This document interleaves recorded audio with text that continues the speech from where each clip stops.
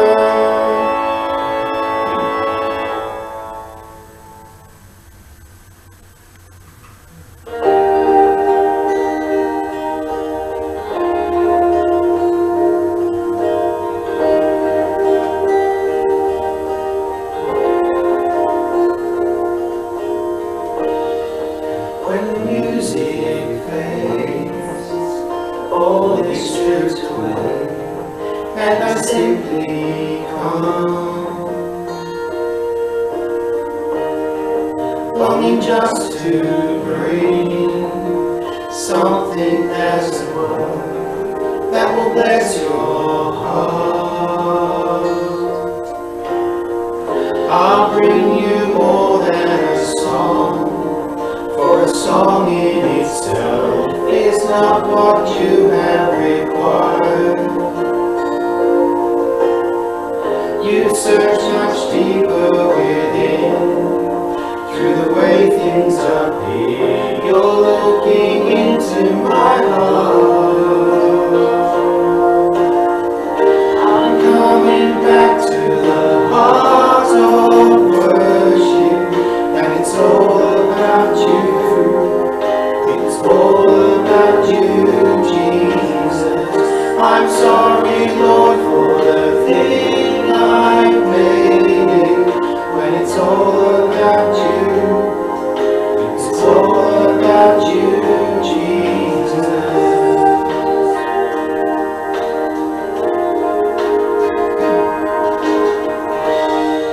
King of endless worth, no one could express how much you deserve.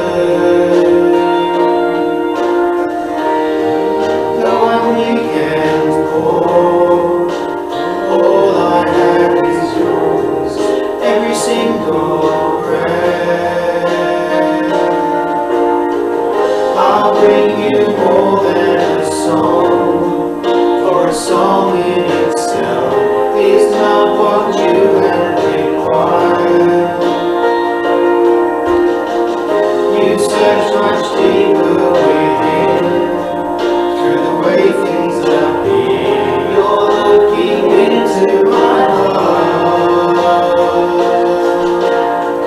I'm coming back to the heart of worship, and it's all about you.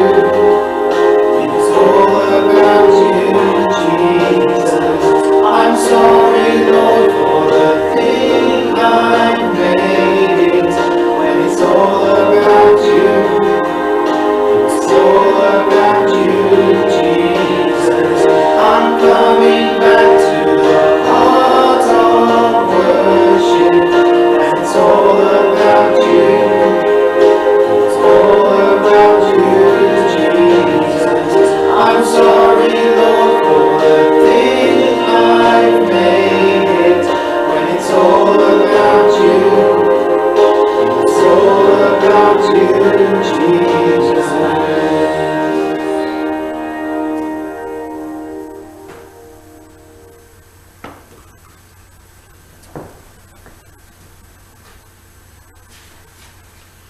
God of peace, you taught us that in returning and rest we shall be saved. In quietness and confidence shall be our strength.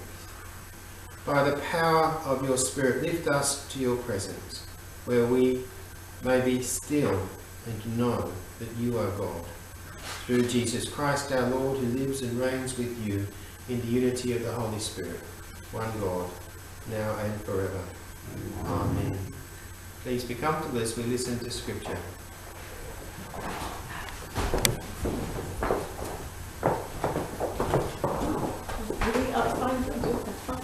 Your turn.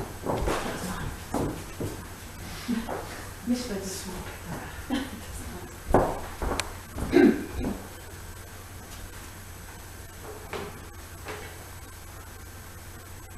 A reading from Hebrews chapter 9, verses 11 to 15. But when Christ came as high priest of the good things that have come, then through the greater and perfect tent, not made with hands, that is, not of this creation, he entered once for all into the holy place, not with the blood of goats and calves, but with his own blood, thus obtaining eternal redemption. For if the blood of goats and bulls, with the sprinkling of the ashes of a heifer, sanctified those who have been defiled, so that their flesh is purified, how much more will the blood of Christ, who through the eternal Spirit offered himself without blemish to God, purify our conscience from the dead works to worship the living God. For this reason, he is the mediator of a new covenant, so that those who are called may receive the promised eternal inheritance. because a death has occurred that redeems them from the transgressions under the first covenant. Hear the word of the Lord. Thanks be to God. The Gospel of our Lord Jesus Christ according to Mark, chapter 12, beginning at verse 13. Praise to you, Lord Jesus Christ. Then they sent him some Pharisees and some Herodins to trap him in what he said. And they came and said to him, Teacher, we know that you are sincere and show deference to no one, for you do not regard people with partiality, but teach the way of God in accordance with truth. Is it lawful to pay taxes to the emperor or not? Should we pay them, or should we not? But knowing their hypocrisy, he said to them, Why are you putting me to the test? Bring me a denarius and let me see it. And they brought one. Then he said to them, Whose head is on this, and whose title? They answered, The emperor's. Jesus said to them, Give to the emperor the things that are the emperor's, and to God the things that are God's. And they were utterly amazed at him. One of the scribes came near and heard them disputing with one another, and seeing that he answered them well, he asked them, Which commandment is the first of all? Jesus answered, The first is, Hear, O Israel, the Lord our God, the Lord is one. You shall love the Lord your God with all your heart, and with all your soul, and with all your mind, and with all your strength. The second is this, You shall love your neighbour as yourself. There is no other commandment greater than these. Then the scribe said to him, You are right, teacher. You have truly said that he is one, and beside him there is no other, and to love him with all the heart, and with all the understanding, and with all the strength, and to love one's neighbour as oneself. This is much more important than the whole burnt offerings and sacrifices. When Jesus saw that, he answered wisely. He said to him, You are not far from the kingdom of God. After that, no one dared to ask him any questions. For the gospel of the Lord. Praise to you, Lord Jesus Christ.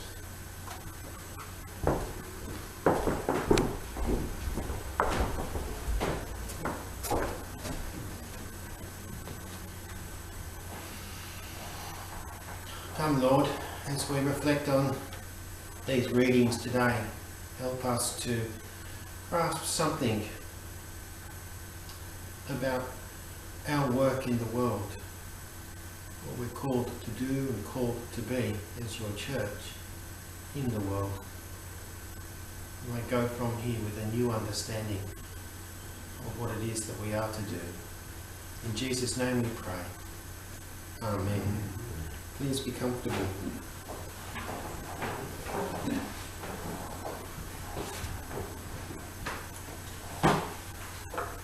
I'm going to be a bit outrageous here and say the Australian Christian lobby does not speak for me. Does not speak for me as a Christian. Conservative Christianity does not speak for me.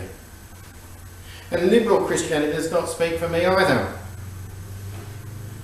There is a mistake made, I think, when some Christians think that the lifestyle we are to live as the follower of Jesus should be the lifestyle that belongs to the whole world. Everybody in it. Likewise, there is a mistake to think that the culture of our society is to be the same as the culture of the church. And it's true sometimes that the culture of our church, our society, has rightly challenged the church, the culture of us as church. And of course we are greatly aware of how Christianity has been influential in the lifestyle that we have in this country, the culture that we have in this country. And I suspect that it's the past influence of Christianity on the formation of the culture of our country that's a part of the problem. Not that that's a bad thing, but that influence causes us to continue to make the mistake of reading the Bible as if it's meant to be speaking into all of society. I think we need to learn to read the Bible again as something that is speaking to us as Christians, to us as the followers of Jesus, and not to the world. It's a challenge to us. In the marriage equality debate, the legal recognition of same-sex couples, which was called marriage, was opposed strongly by the Australian Christian lobby across the whole of society. Argued that it was not consistent with how they read the Bible or believe that God wanted for his people. Well, that bit is true in some respect. But not all of our society is Christian. And not all of our society are followers of Jesus. In most things, what we may expect for ourselves, we cannot expect to be the same for everyone.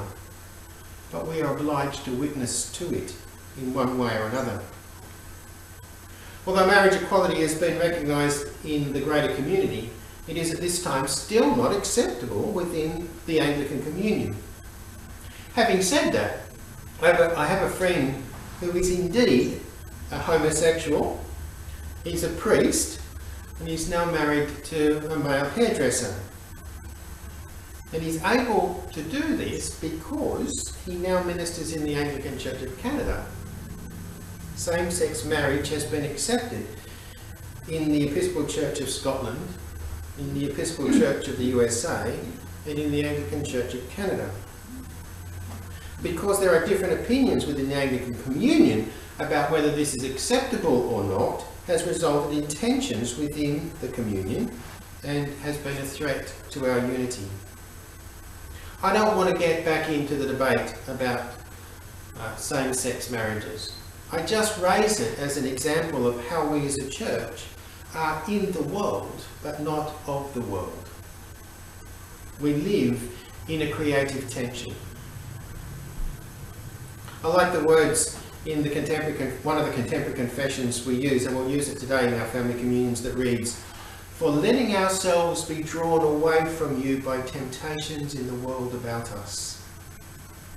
We are reminded how easy it is for us to let the lifestyle of the world determine who we are. In the same way, though, we must be aware of imposing our Christian life on those who are not Christians. We can speak into the world, but we need to let the world be the world, and we need to be the distinctive people of God within the world. Some Pharisees and Herodians come to Jesus with the intention of trying to get him to incriminate himself according to their legalistic approach to the worship of God.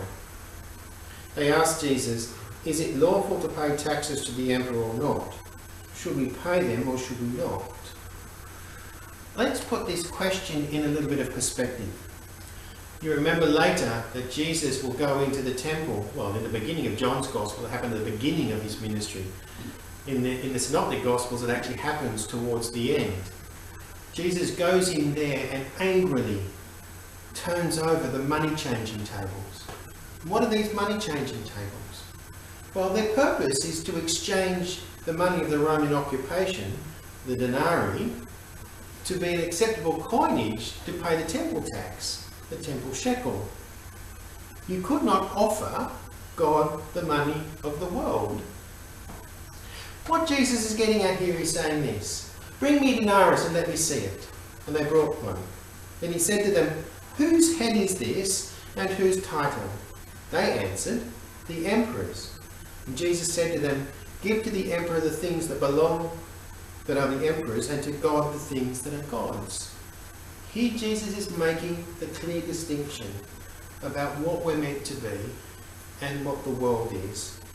But at the same time, there are aspects of being in the world which we need to comply. We are not of the world. So there are things that we will also not be a part of, or that we will do differently. And overhearing this dispute, Jesus and the Pharisees and the Herodians causes a scribe to come to Jesus and ask him what is the first commandment. Clearly, he is a scribe. He would have known what the first commandment was. He knew.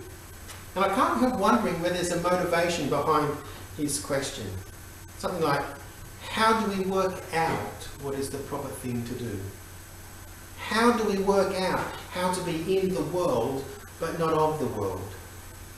And Jesus responds with what he understands from Scripture. What we know as the two great commandments, as he summarises all of the commandments. You shall love the Lord your God with all your heart, and with all your soul, and with all your mind, and with all your strength, and you shall love your neighbour as yourself. I think his answer says something to us. It's our job, our task as church, as individuals and Christians, to first love God in all aspects of heart, soul, mind and strength, however we understand those things to be. But without any expectation on whether anyone else is on the same journey as us, or on any spiritual journey. We are to love them in the same way that we are to love ourselves. If we don't want the world to impose upon us what the world wants us to be, then we have no right to impose on the world what we want it to be. Jesus makes it quite clear that there is a difference in lifestyle for those who are his followers. However, in a surprising way, the life we know that God wants for those who are followers of Jesus, we are to enable others to have, even if they do not share our faith commitment in God. This life we are to live is to reflect what we know as the values of the kingdom, God's kingdom. We desire to live it because we know the love God has for us. Luke defines some of the values of God's kingdom: to favour the poor, to release those who are captive, to restore those who have lost their sight, to free those who are oppressed, and to release people from their debts. All those things that we would want for ourselves, we would want for them, surely, without expecting them into some sense of rules and obligations. This is a summary of what we would call social justice, isn't it? There are choices that the world will make about how they are to live, but it is our hope that everyone will be able to share equally in all the resources and life that this creation has to offer. For this reason, it's right that we speak into the world about those things that concern us, where the issues are concerned with injustice and oppression. The Bible recognises that those who were present with Christ lived in a time of the world that was just as diverse and pluralistic as our own. But the Bible makes it clear we are to be distinct to those who work and play and live around us. Christianity was able to influence the life we have in this country because for such a long time the church was at the centre of society. And it's too easy for people now to declare themselves as Christians but not to participate in church or nurture their relationship with God. But the result of this being in the centre of society, the church has lost its distinction to society. But in this present age, and if you don't think this is true, then I'll be surprised, we are being pushed to the margins of society. And I suspect that's where the early church was. And I suspect that it will be helpful in enabling us to maintain or re-establish the distinctive nature we were meant to have. When Jesus is asked to justify his understanding of being faithful to God in a pluralistic society, he spoke from his understanding of Scripture. Scripture, the Old and New Testaments, are fundamental to our identity as Anglicans and a historical reason for the Reformation of the Western Church and the split of our communion from the Catholic Church. The Bible is referred to as the canon of Scripture. It means it is the rule of Scripture. So if you want to determine what is right, it needs to be supported by Scripture. And it's true that there is a diversity of understanding and of reading Scripture throughout our communion. In fact, we can actually believe what we want. And that's where the diversity comes in. The 39 Articles of Religion state, however, that we can only teach what is necessary for salvation that can be supported by Scripture. And that is why teachers of faith will be judged more strictly, and why I always wear rubber-soled shoes. I found it curious as I reviewed the responses I had to the strategic planning survey. There was a consideration that we have established Bible study groups or house groups. However, in the suggestions that I asked for regarding what you thought of the core values of the church, there was something that was missing. And that was the Bible, Scripture. This I know from my reading of the Bible. Nowhere you'll find it says, be in the world but not of the world. But it's implied there. It's clearly implied there that we are to be a distinctive community to the world.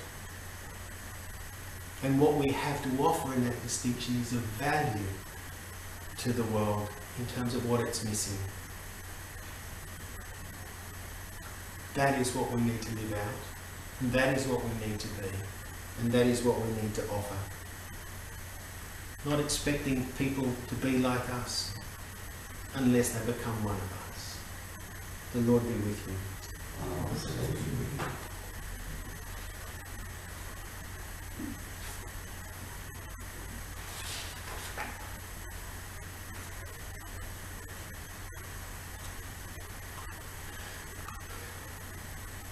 So I can invite you to stand with me as we together declare our faith in God. Christ Jesus was in the form of God, but he did not cling to equality with God. He emptied himself, taking the form of a servant, and was born in human likeness. Being found in human form, he humbled himself, and became obedient unto death, even death on a cross. Therefore God has highly exalted him, and bestowed on him the name above every name, that at the name of Jesus every knee should bow, in heaven and on earth and under the earth, and every tongue confess that Jesus Christ is Lord, to the glory of God the Father. Amen. So let us pray for the world and for the church. Please sit or kneel as is comfortable.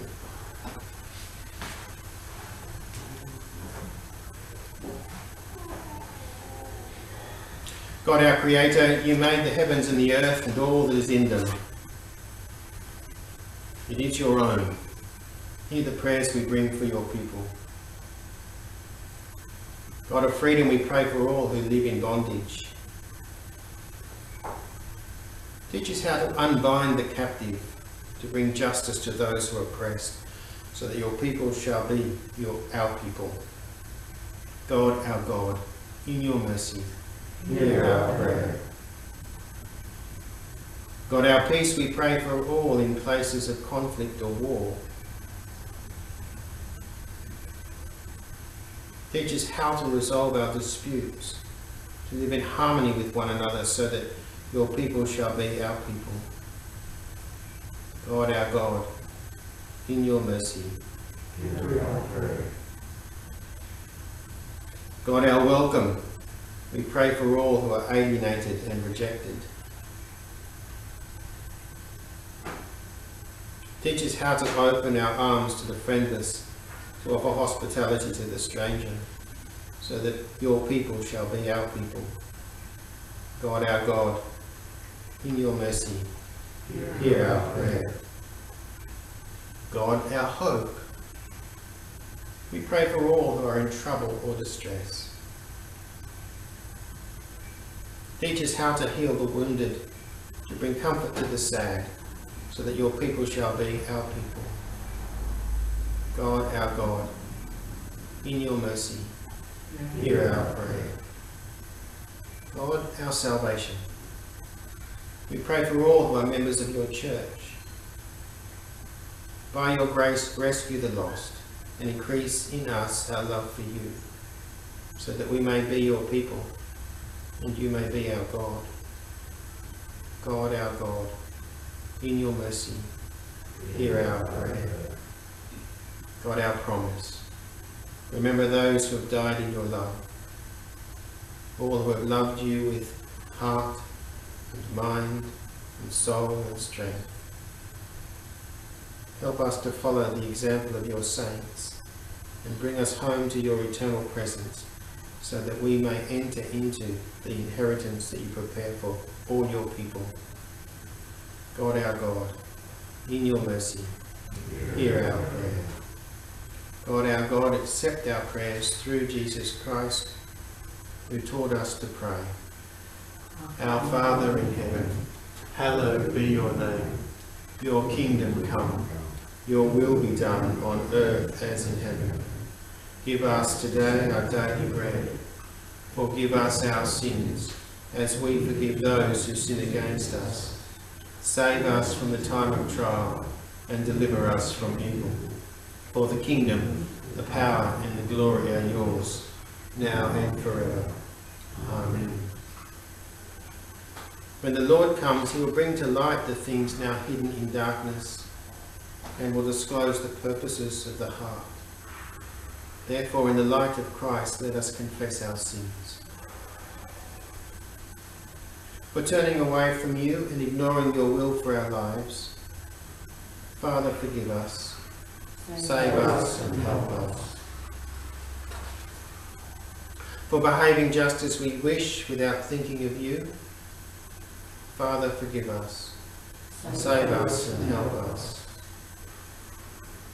For failing you by what we do and think and say, Father, forgive us, save us and help us. For letting ourselves be drawn away from you by temptations in the world about us, Father, forgive us, save us and help us. For living as if we were ashamed to belong to your Son, Father, forgive us, save us and help us. Almighty God, who in Jesus Christ has given us a kingdom that cannot be destroyed, forgive us our sins. Open our eyes to God's truth. Strengthen us to do God's will, and give us the joy of the kingdom. Through Jesus Christ our Lord. Amen. Would you stand with me?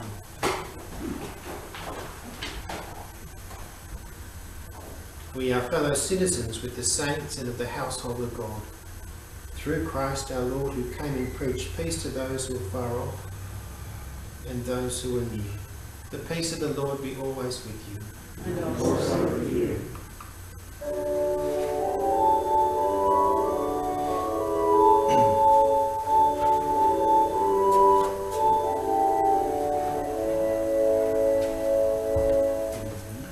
Faith will not grow from words alone, from proofs provided, Scripture known. Our faith must feel its way about, and live with question marks and doubts. The pattern Jesus showed we share. Life comes through death, hope through despair. God is made known in brokenness, and faith feeds on God's emptiness. The church still tells how Jesus came through death to glorious life again.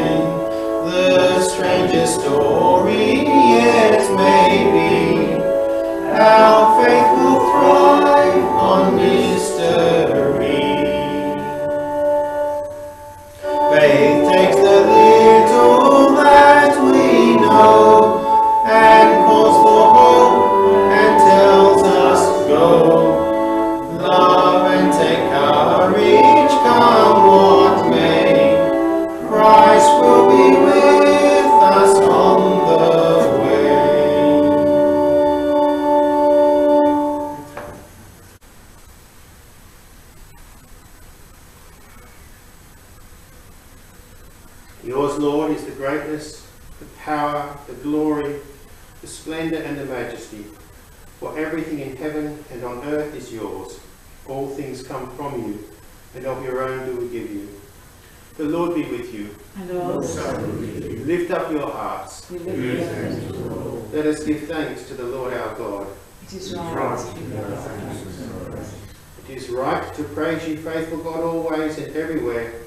For with your only begotten Son and life-giving Spirit, you are the one true God from everlasting to everlasting.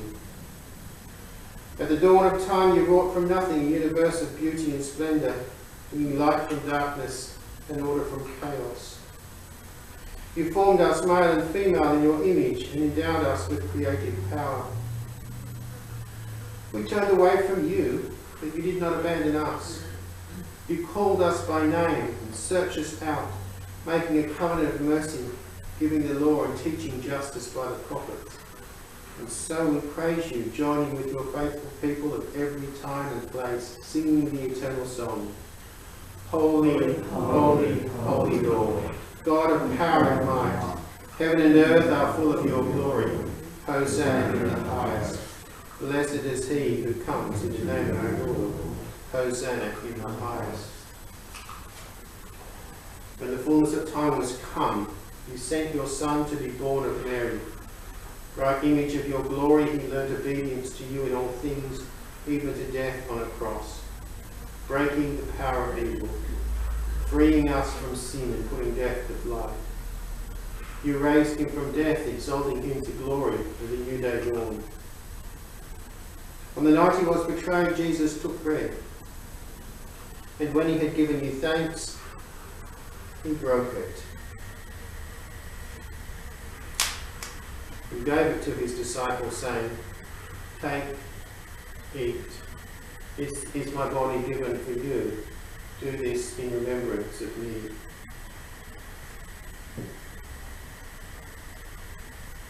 After supper, he took the cup, and again giving you thanks, he gave it to his disciples, saying, "Drink from this, all of you.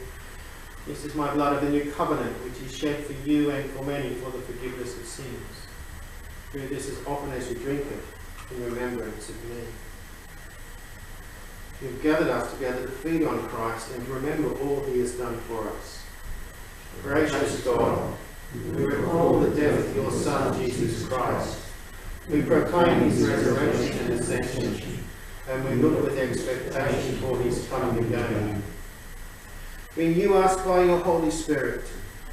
Unite us in the body of your Son, and bring us with all your people into the joy of your eternal kingdom through Jesus Christ our Lord, with whom and in whom, in the fellowship of the Holy Spirit, we worship you, Father, in songs of never-ending praise. Blessing and honour, glory and power are yours forever and ever. Amen. As this broken bread was once many grains, which have been gathered together and made one bread, so may your church be gathered from the ends of the earth into your kingdom. So come, let us take this holy sacrament of the body and blood of Christ, in remembrance that he lived, died, and rose again for us, and feed on him in our hearts by faith with thanksgiving.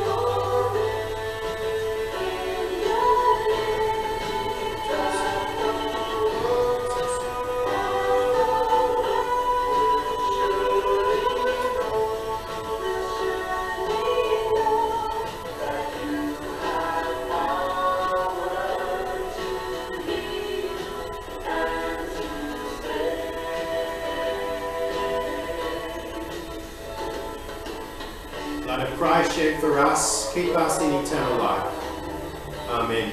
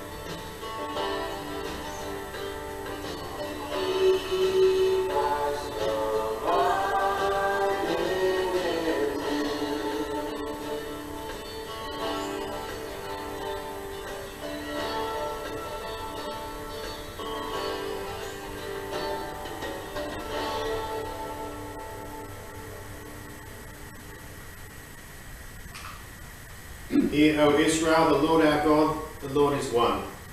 You shall love the Lord your God with all your heart, with all your soul, and with all your mind, and with all your strength. And you shall love your neighbour as yourself. There is no other commandment greater than these. Gracious God, we thank you that in this sacrament you assure us of your goodness and love.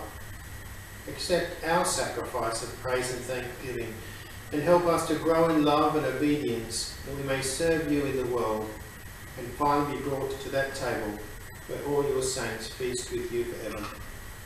Father, we offer ourselves to you as a living sacrifice. Through Jesus Christ our Lord, send us out in the power of your Spirit, to live and work to your praise and glory. Amen.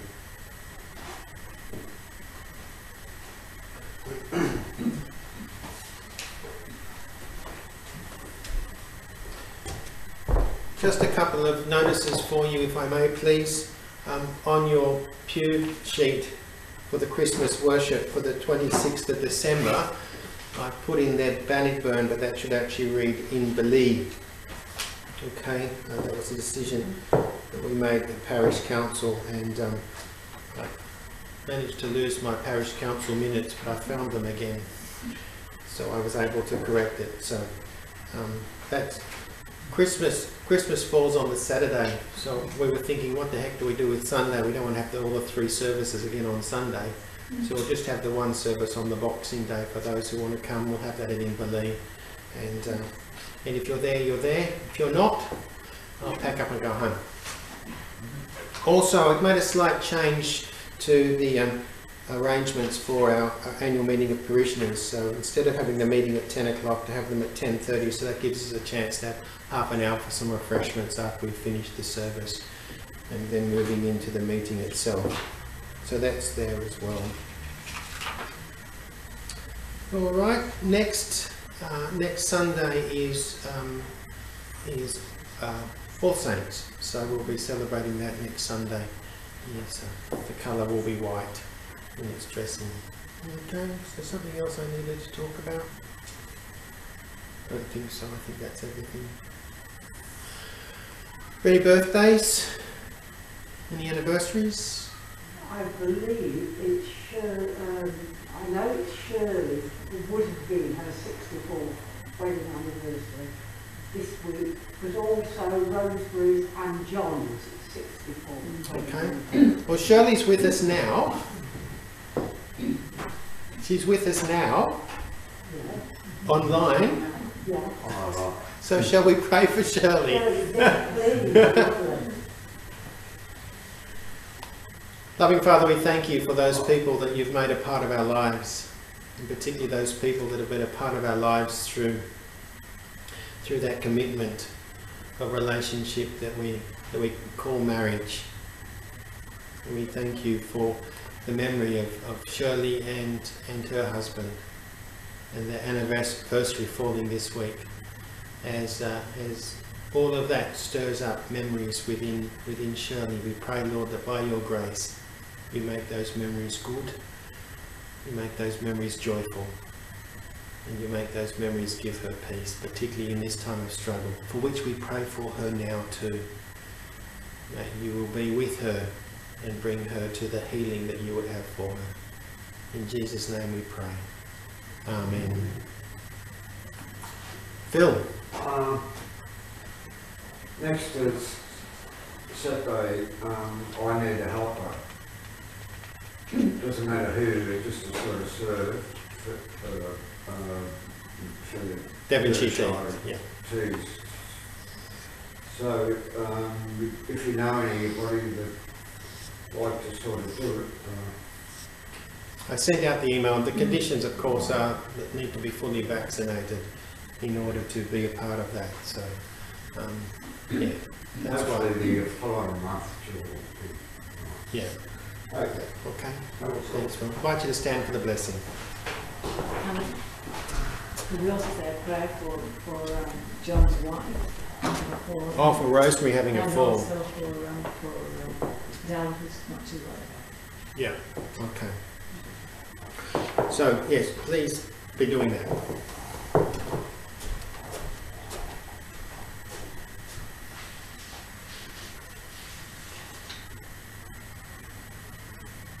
May Christ, the Son of God, be manifest to you, that your lives may be a light to the world. And the blessing of God Almighty, the Father, the Son, and the Holy Spirit be with you and remain with you always. Amen.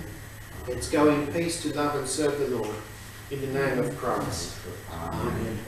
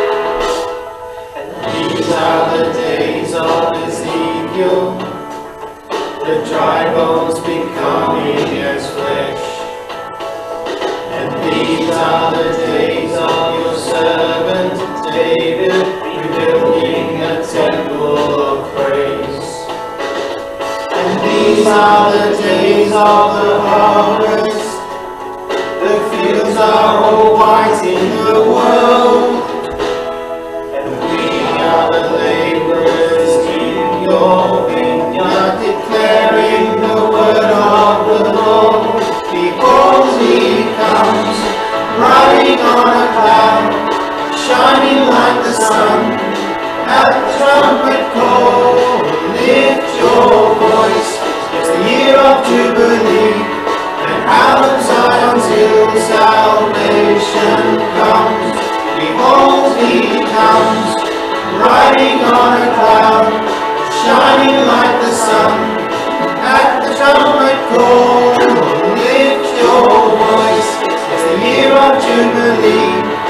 out of Zion's hill salvation comes.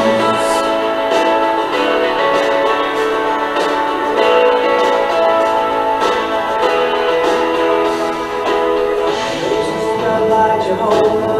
There is no God like Jehovah. There is no God like Jehovah. There is no God like Jehovah. There is no God like Jehovah. There is no God like Jehovah. There is no God like Jehovah. There is no God like Jehovah. There is no God like Jehovah. There is no God like Jehovah. Oh, he comes, riding on a cloud, shining like the sun. At the trumpet call, lift your voice. It's the year of Jubilee, and out of Zion's hill salvation comes. Behold, he comes, riding on a cloud, shining like the sun. At the trumpet call, lift your voice. It's the year of Jubilee, out of Zion's hill salvation